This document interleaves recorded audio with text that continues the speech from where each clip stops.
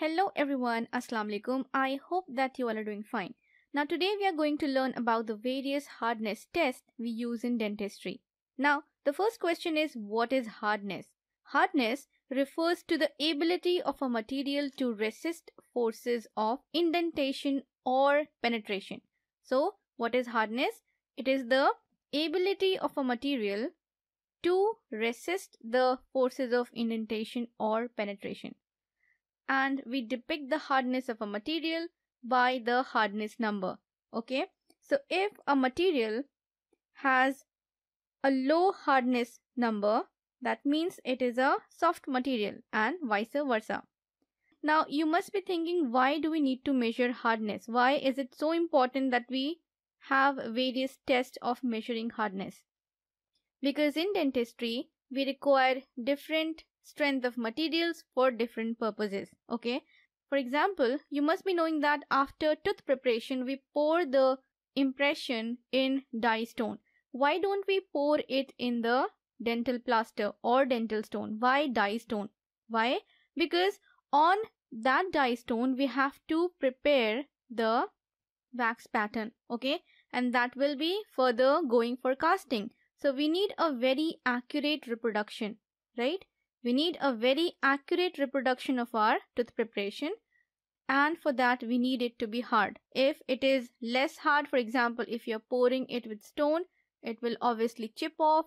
Even if slight portion of it gets chipped off, the entire fitting will be a disaster. Okay, so this is one example why hardness is so important, why measuring and knowing the hardness of material is so important. So if you are asked about the clinical significance of hardness, you can give this example. You can give the example of the gypsum products. You can give example of denture-based material. Like the denture-based materials have low abrasion resistance. Okay, so we advise the patient not to clean the dentures very aggressively, right? Because of this reason. Also, we need to know the hardness of the restorative material. Okay, because if the restorative material is too hard, what will happen? It can wear off the opposite surface. Your natural tooth can be damaged if it is too hard, right?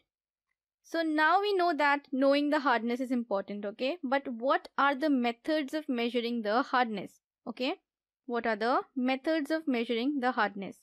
Okay, so we have the Mohs crash test, we have the indentation method like the Brinell test, Rockwell test, Vickers test, and the Knoop test. Let me just mention it here, Knoop test, okay? And we have the penetration method, which includes the Barkholt stereometer, okay?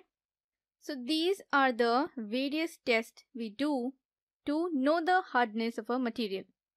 For us, these 4 tests are very important: the Brinell, Rockwell, Vickers, and the Knoop test. Okay.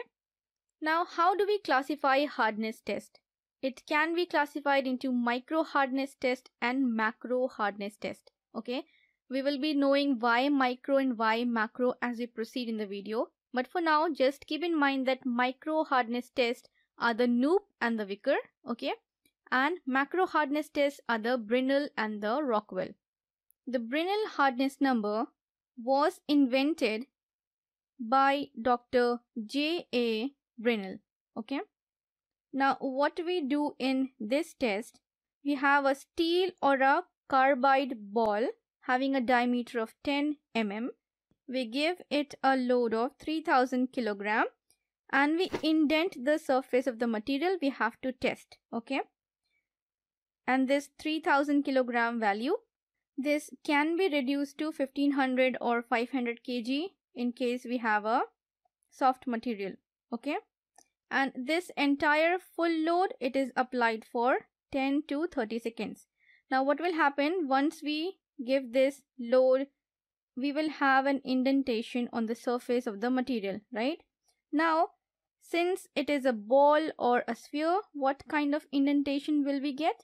We will get a round dent in the material. Now after we have got the dent, how do we measure the hardness number? What we'll do, we will divide the load by the area of indentation, and that value is the BHN, Brinell Hardness number. Okay. So if for a given load, let's say 3000 kilogram, if the indentation is smaller for one material, you can say that the material is harder. So what is the value? We have the load divided by area. Now what is the use of this number? On what materials can we use this? So it is used extensively for determining the hardness of metals and those materials which have heterogeneous or grainy structures.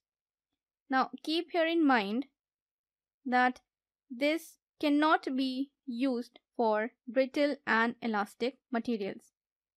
Even the next one which we are going to study, you cannot use that one also for the brittle materials.